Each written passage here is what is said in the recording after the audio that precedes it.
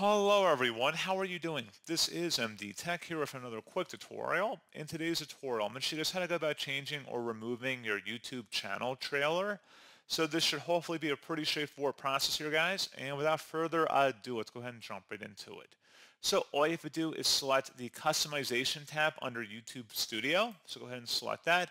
And now you want to select the Home tab up at the top. And where it says Channel Trailer for people who haven't subscribed, you can select the three-dotted icon next to this here, and you can select either Change Video and locate a different video on this list, or you can select Remove Video, and then there just wouldn't be a channel trailer there anymore. And that's pretty much all you have to do. You would select Publish to save the change, and that is it. So, like I said, pretty straightforward process, and as always, thank you for watching. I do hope I was able to help you out, and I do look forward to catching you all in the next tutorial. Goodbye.